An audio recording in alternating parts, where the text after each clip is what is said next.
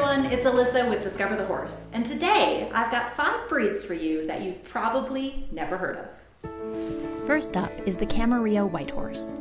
The breed originated in Southern California, and the horses are a part of a century-long family tradition where they have been used as flashy parade and performance horses. They carry a specific gene mutation that prevents the coat from expressing color, leaving them with their stunningly white look that seems to closely resemble the appearance of a unicorn. With less than 30 Camarillo white horses worldwide, they are just about as rare.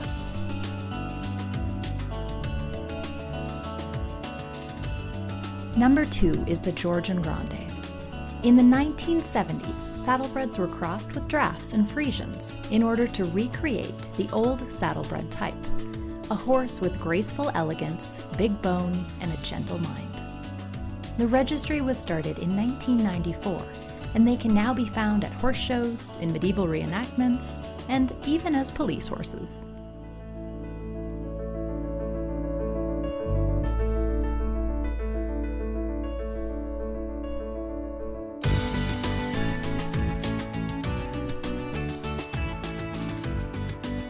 Our third breed is the Nokota.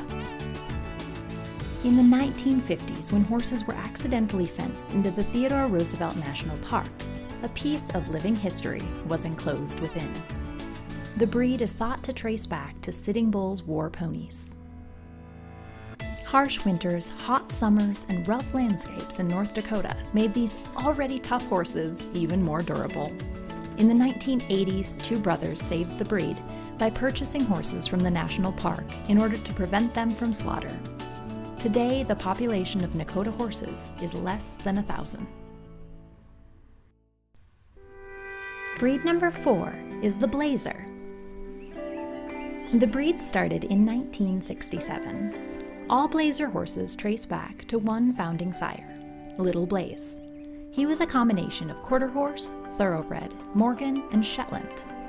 The foundation stock was hand-picked based on conformation and disposition.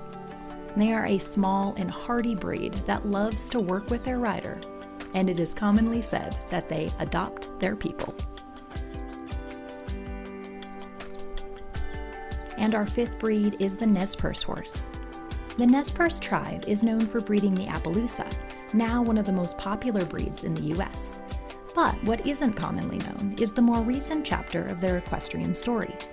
In the 1990s, 4 Akhal-Teke stallions were donated to the tribe, and they were crossed with the Appaloosas. The new breed was named the Nez Perce Horse, a breed that would honor the tribe's history and build new possibilities for the future.